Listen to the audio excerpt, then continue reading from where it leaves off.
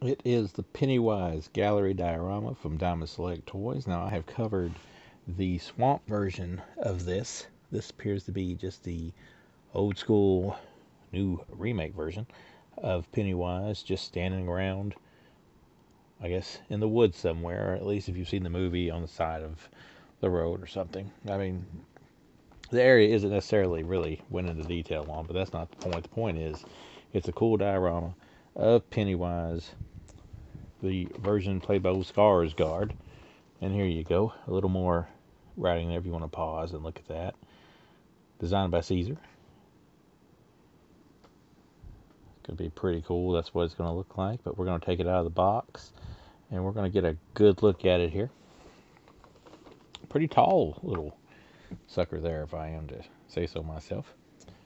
But what fun is it in there if you're going to display it? You're going to take it out of the box. So, and here we have Pennywise standing around with his trademark balloon.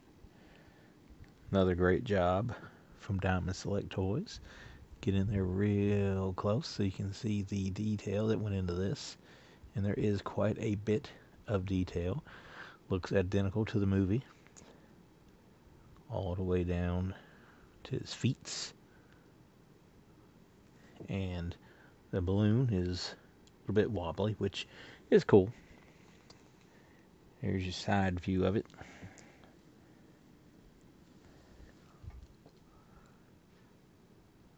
Another fine job from Diamond Select Toys on this stuff. They're becoming kind of like the go-to company for dioramas.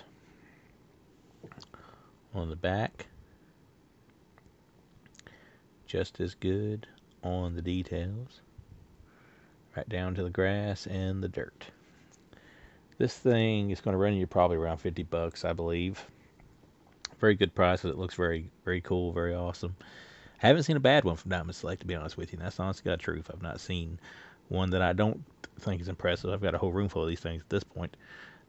This one goes right next to the old, the sewer version of him that I've got. But yeah, I mean, if you love horror stuff, you love Pennywise, you love it, this is another one you want to add to the collection, and it definitely looks amazing. Very well worth the purchase.